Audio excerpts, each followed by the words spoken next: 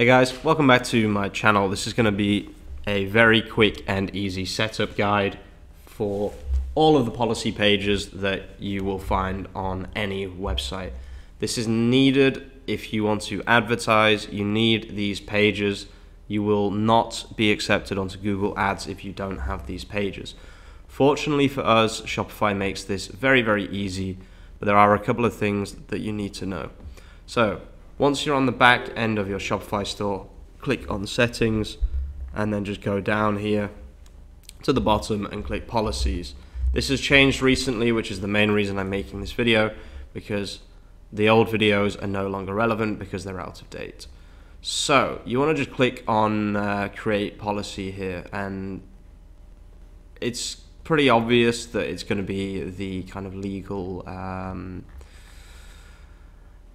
like standard. So this is fine because this is the legal thing. You can see, so before we actually do this, you want to make sure that all of your store details are set up properly.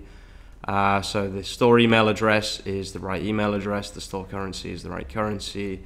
You want to make sure that everything is correct first, and then we go to policies. And yeah, we're going to create this from template.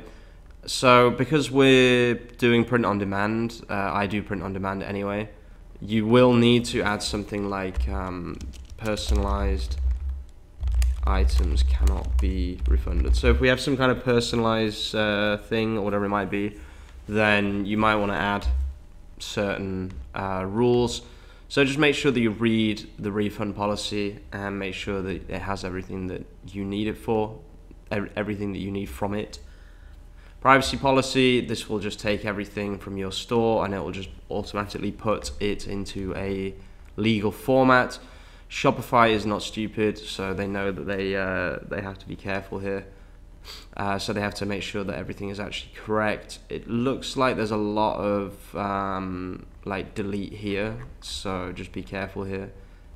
So yeah, this kind of thing, just be careful. You're gonna have to actually add some details here. You can't just skip through this. So yeah, it says here, insert information about other service providers. So for example, we might have to put Google Analytics here. So yeah, insert if applicable. You're gonna have to delete these things, otherwise it's just gonna look stupid, basically. But just go through and make sure that it looks correct, because you got to remember, people do read these stuff sometimes. So like here as well, we do not engage in fully automated decision making that has a legal or otherwise significant effect using customer data. So if you're using some kind of AI to make your decisions in marketing, then you'd have to put do. But if you're doing everything manually here, then do not, obviously. So just make sure that you go through this, make sure that it works for you, make sure you delete everything that needs to be deleted. It's just use your common sense, basically. So you can delete this if you want, because yeah, you need to delete all these kind of things as you're going through. But yeah, that's pretty much it. Just make sure you delete all the bits they've added and make sure you follow their instructions, basically. Terms of service is the same. I already have a terms of service, it seems, but yeah, it's the same kind of deal. This one should be a lot easier and you shouldn't have to change anything, because I think it's kind of the same for every website, whereas the other one is a little bit different depending on like what tracking software and cookie software you're using. That's why privacy policy is more complicated than terms of service. Terms of service is like, this is just Shopify's terms of services, basically. Shipping policy, they have left blank because it depends on you, basically. So just whatever your shipping policy is for your store, then this gives you freedom to create your own shipping policy. So my shipping policy is I will accept returns within 14 days of the package arriving, hassle-free.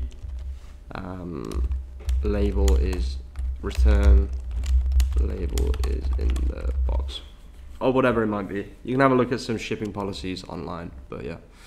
Contact information, I want to hit create from template here, but it's gonna dox me. I'm just gonna do it anyway, whatever. So this will just take the information from your website again. I'm not going to scroll down because there's my old address on there.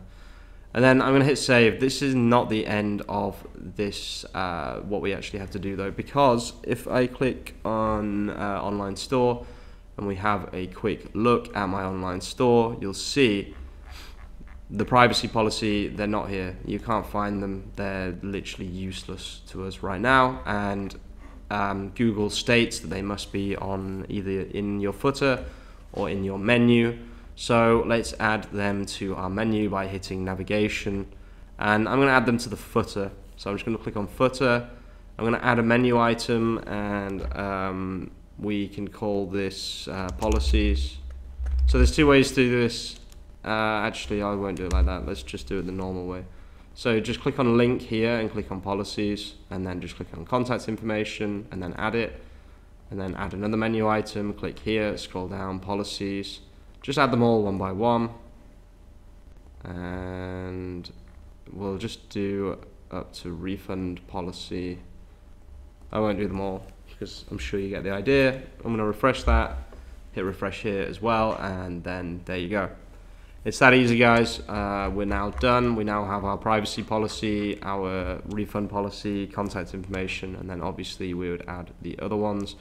The other way that you can do this is what I was going to say was you can nest these inside each other. So let me just delete all of them quickly so that I can show you what I mean. Add menu item. We're going to call this menu item policies, and I'm just going to add that if I can. Okay, it does actually need a page, which is kind of annoying. I'll just put it to go to privacy policy, I guess.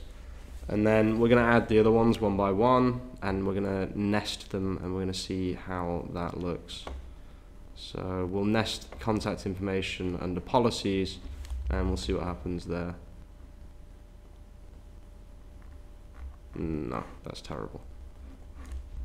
Okay, so ignore what I was just saying, but yeah, you can see here, privacy policy. This is now a really nice and juicy privacy policy, which should cover us legally, hashtag not legal advice. Okay, that's it, guys. I hope this helps you create the final touches to your store before you launch and before you apply to Google Ads. Be very, very careful with applying to Google Ads because it can go wrong, and yeah, just be careful. Thanks for watching. I'll see you soon, and peace. One more thing I forgot to mention is, yeah, the thing with Google Ads. It went wrong with me, and I think I have a big problem with Google Ads.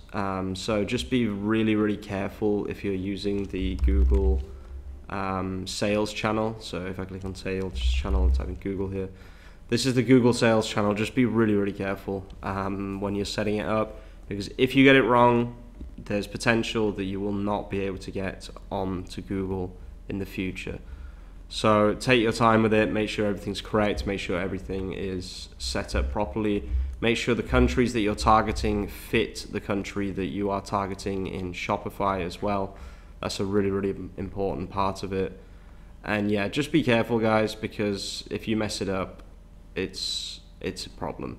So this here, store currency has to match with the country that you are targeting in Merchant Center and on Google Ads. Anyway, that's it for this video. Hope this helps, and peace out.